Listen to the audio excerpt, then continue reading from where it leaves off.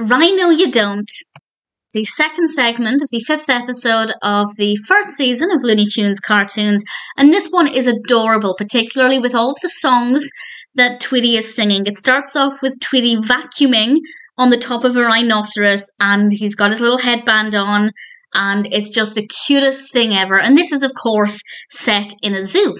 And Sylvester comes along and is trying to capture Tweety in as many ways as he can, and a lot of it involves interacting with other animals. Now, I don't want to spoil it by giving away too much, but I will say we have a great variety of animals.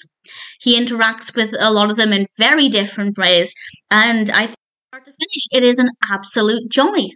I want to praise how varied it is, both in terms of the animals we get and also the backdrops. They're all not just inside cages. We have, obviously, because the animals have different environments, we get to see different backgrounds, and that works really well.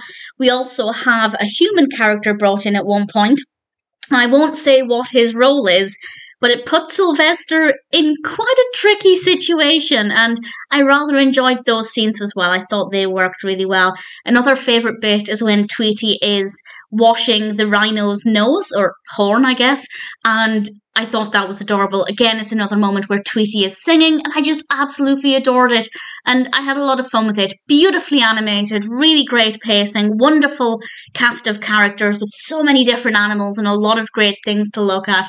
If you're a fan of Sylvester and Tweety, then Rhino You Don't is definitely worth... I've just got that. No, you don't. Rhino You Don't. Okay, that took me a while. It's definitely worth watching. Really thoroughly enjoyed it. Definitely a lot of fun.